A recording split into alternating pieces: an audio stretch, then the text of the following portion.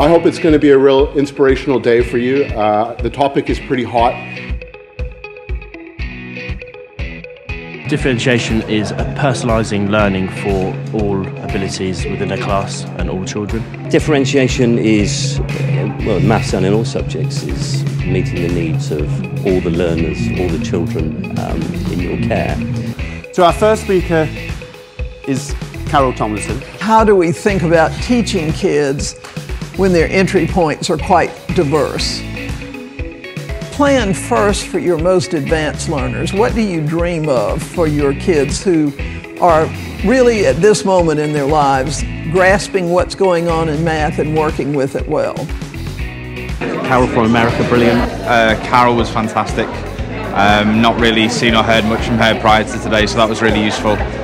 But perhaps the most important thing we do in teaching is to create a classroom that John Hattie calls an invitational classroom.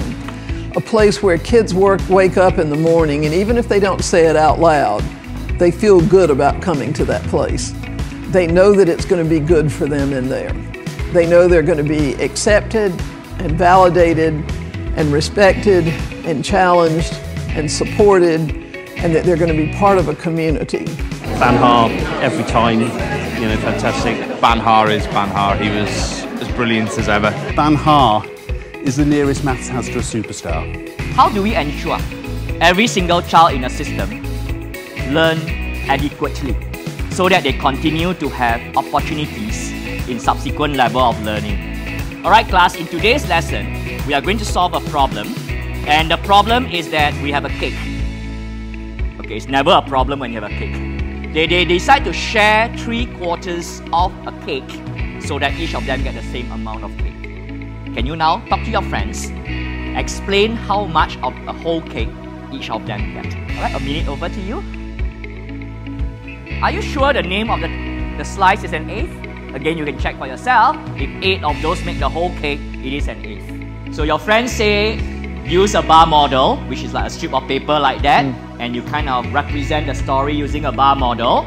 So in our class, we always expect 2 ways to solve a problem. But on clever days, we are method free. Is today a clever day? And really useful workshop this afternoon, so all in all, it's been a really productive day.